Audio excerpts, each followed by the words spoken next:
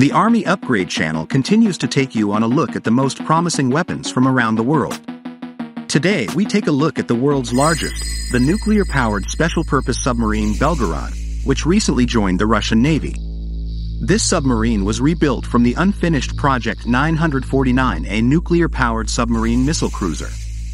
It is to become the first carrier of the ocean-going Poseidon multipurpose system, as a large nuclear-powered submarine carrier of manned and unmanned submersibles. The Army Upgrade channel reminds us, the Poseidon is a nuclear-powered autonomous submarine. The drone, which is 20 meters long and weighs about 100 tons, is essentially the world's largest torpedo.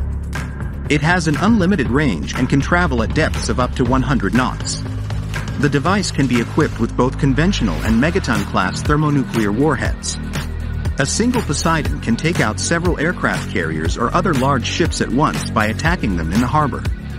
The next carrier of the ocean-going multi-purpose Poseidon system should be the nuclear submarine Belgorod, of the principally new Project 09851, which is under construction. This submarine was laid down in 2014.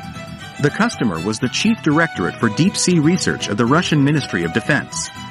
The new ship is designed to perform various scientific tasks, search and rescue operations, and also serves as a carrier of rescue deep sea and autonomous unmanned underwater vehicles.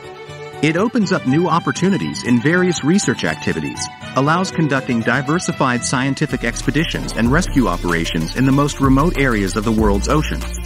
See all about the U.S. Navy Blue Angels aerobatic team at the end of the video, and see you on Army Upgrade.